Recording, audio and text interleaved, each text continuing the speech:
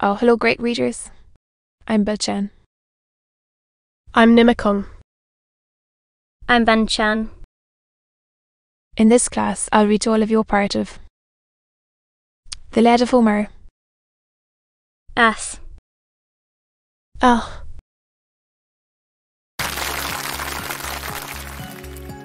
The Iliad of Homer. Theodore Buckley. Chap, 16th sectate. Entries. Oft in air blown. The bordocks crackle. And the sovens groan. This way and that.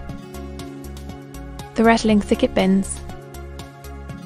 And the whole forest in one crash sends.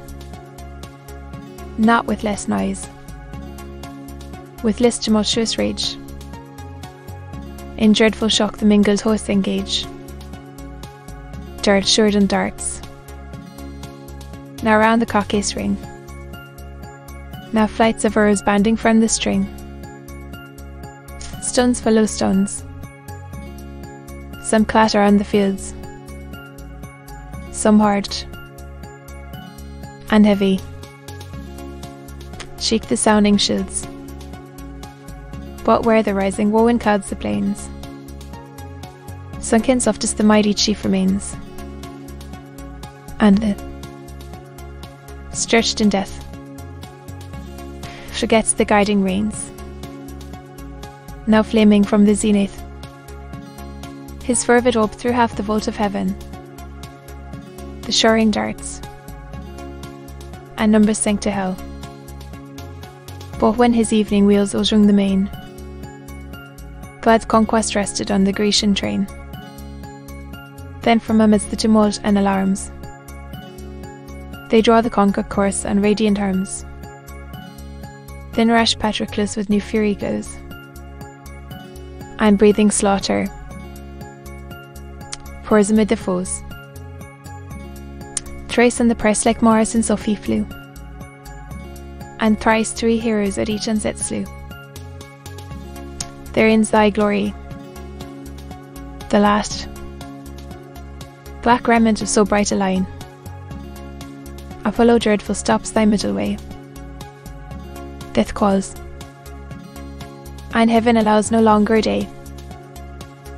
For lo, the god in dusky clouds enshrined, approaching dealt a stickering blow behind. The witty shock his neck and shoulders feel. His eyes flash sparkles in giddy darkness, far at a distance flung. His banding helmet on the champaign run.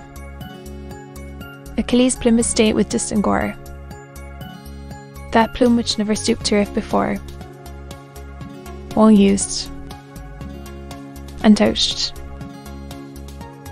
in fighting fields to shine, and shade the temples of the mad divine.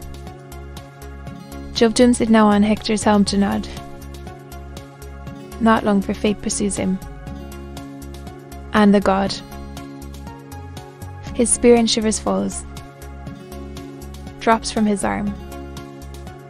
His baldric strews the field. The corselet his astonished breast forsakes, looses each joint, each nerve with her shakes.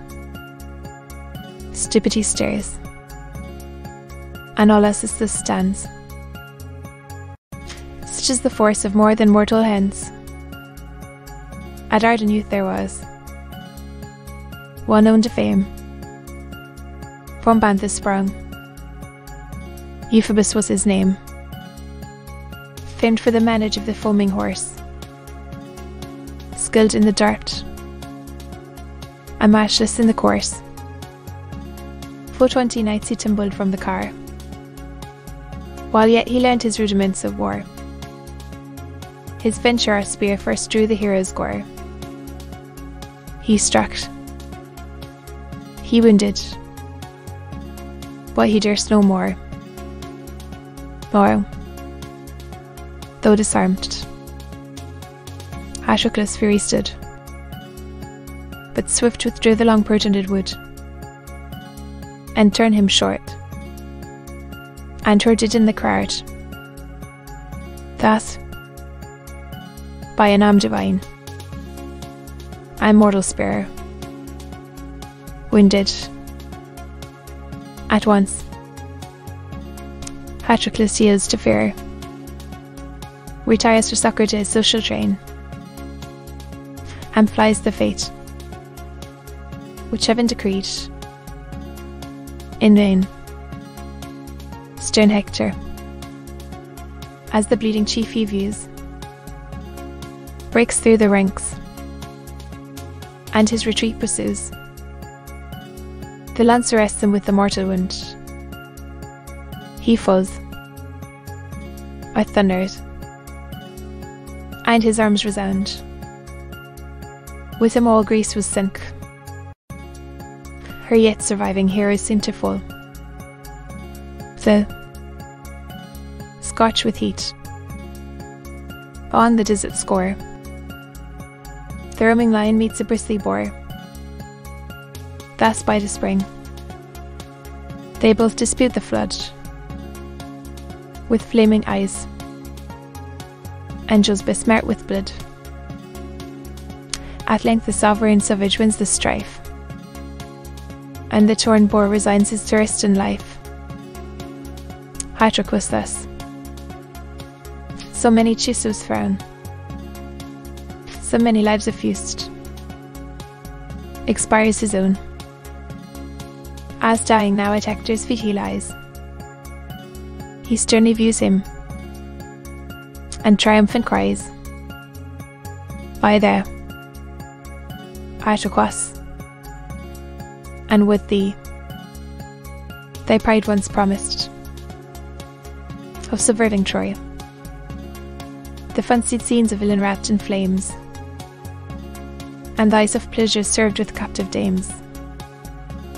Unthinking man, I fought those towers to free, and guard that beatus race from wars like thee. But thou, prey to vultures, shalt be made. Thy own Achilles cannot lend thee aid, though much upparting that great chief might say, and much enjoin thee this important day. Return not. My brave friend, perhaps he said. He spoke. Patroclus marched, supine, and wildly gazing on the skies, with faint, expiring breath.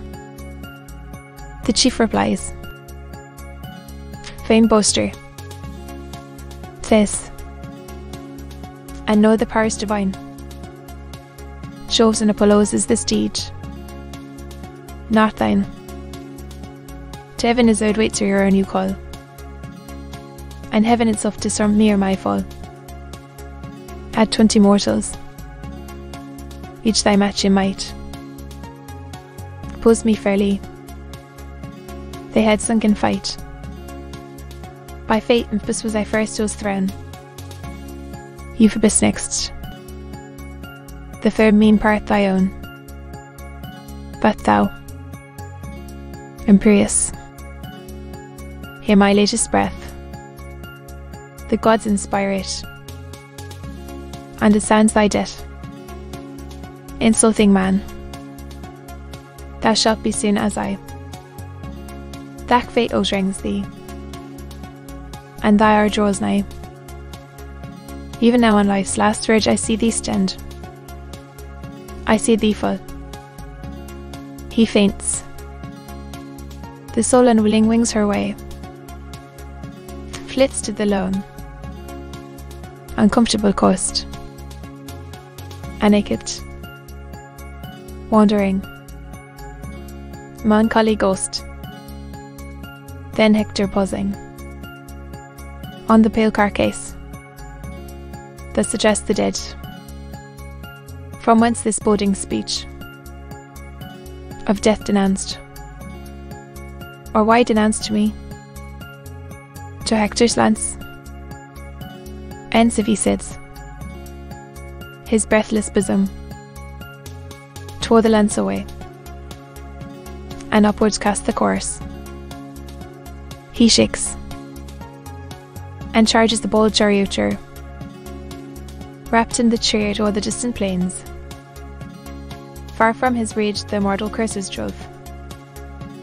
The immortal curses were the gift of Jove. To be continued.